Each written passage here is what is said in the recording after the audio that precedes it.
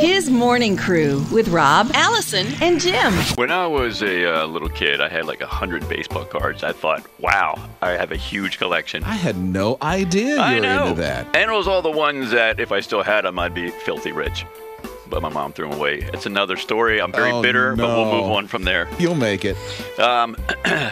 But there's a guy named Paul Jones. He's 34. He's got a few more cards than I do. In fact, he's got the Guinness record of cards. He counts them all the time. All the time. How many does he have, you're asking? 20,000. Ooh, nice. You're very close. Really? No. 21,000. Oh, there's a 2 in there. It's 2.7 million. What? Baseball cards? Yeah. No way. Yes, way. He's got. There's not even that many players. Where do you put all those? Yeah. They have them in their garage, the 3-car garage. They have them.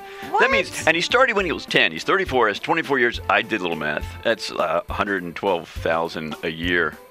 If he did that, that's over 300 a day. Of course, he didn't do it all. His dad explains how he got into it there. After a year or two, we bought like our first 100,000 cards.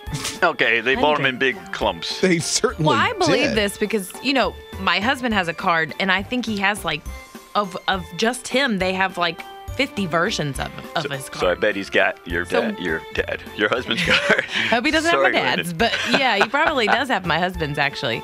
But yes, I mean, one player will have 50 different versions of their own card. Do you have all 50 of those cards at your house? I have probably yes. Really? Did you get him autographed?